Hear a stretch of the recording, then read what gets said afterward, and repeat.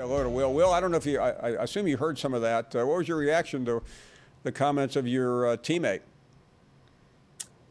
First, thanks for having me, Paul. But yeah, he's a great dude. I didn't get to watch the whole interview, but I think most of what he said was accurate, so that's good. you will confirm that Tavion said you're all business in the huddle and you run a good ship. Well, I'm glad you do, because you've had an amazing season. Certainly, the last game made some people nervous, even though you had 4 touchdowns and more than 300 yards. Fans always get nervous about these type of games. Take us through playing Northern Illinois, a team that didn't even come in very highly regarded. What was it that made that game closer than maybe it should have been? Hey, that's a great football team, first and foremost. I think that their record doesn't represent their true ability, and we knew that it was going to be someone we're going to have to game plan very hard for and be on the nose for on all things that we did. And the flow of the game was a little different. I mean, each of us only touched the ball once in that first quarter. We each had like 7.5-minute drives. We had a 16-play drive, which was awesome. And then I think on offense, we did a great job of just handling the situations that were put in front of us. Definitely some plays we wanted to have back, and I know the defense feels the same way. But we scored points when we needed to, and towards the end there, it did get a little did get a little scary with that onside kick. But I mean, any win is a good win, and we're never going to be upset about winning.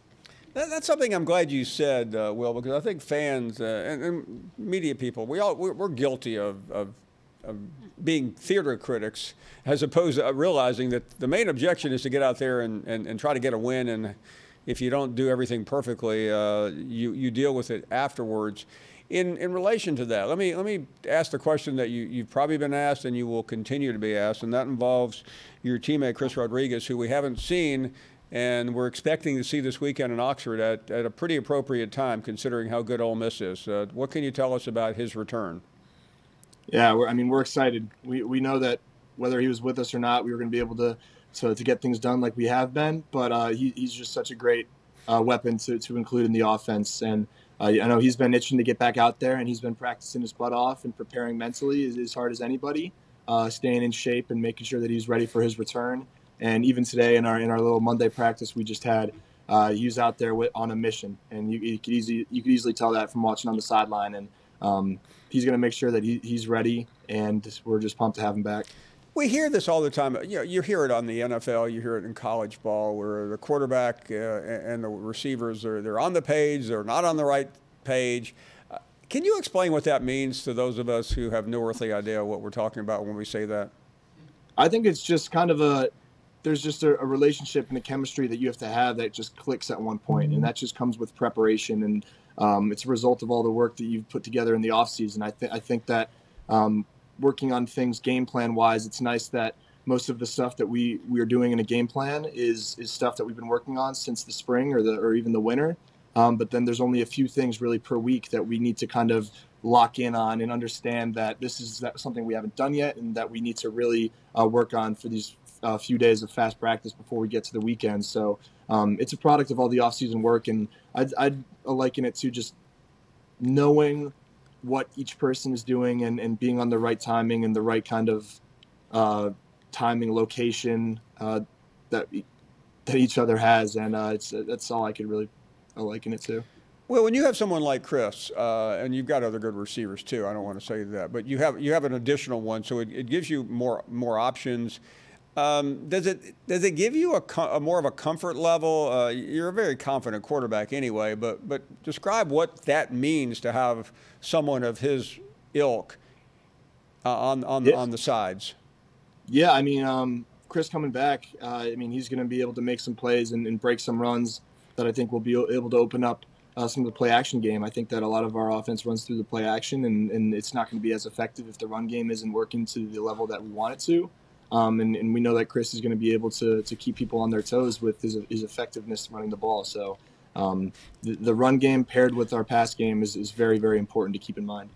Let me ask you about this weekend, because and rarely do we ask players about other coaches, but Lane Kiffin has this reputation.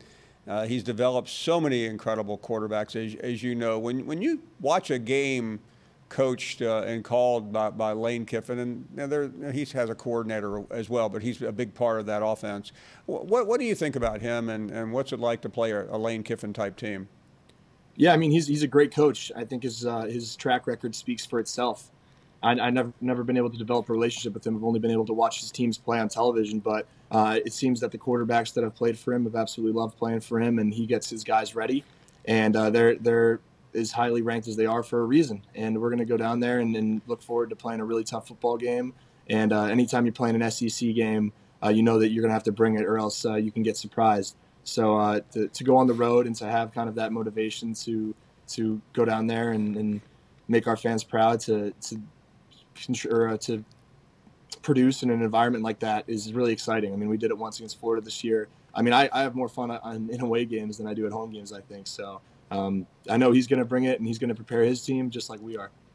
Well, the media talks about the rankings, and this is an unusual game. When you think of Ole Miss hosting Kentucky, and we're in unprecedented times here with Kentucky being a top 10 team and Ole Miss right outside of it. Do players think about or talk about stuff like that very often? No, it's really cool. I mean, I saw that clip that Tavion said that this is the highest we've been ranked. The highest we've been ranked since 1977, which is cool, really cool to think about. But at the same time, you can't really think about that stuff. We're going to prepare, and we're going to make sure that we're ready for games, regardless if we're unranked or ranked first in the country. So it really doesn't matter. It's cool to acknowledge, but it does add a little bit more of kind of an energy and a little bit of motivation, but it's not going to change the way how we prepare. Thanks for watching ESPN on YouTube. For live streaming sports and premium content, subscribe to ESPN+.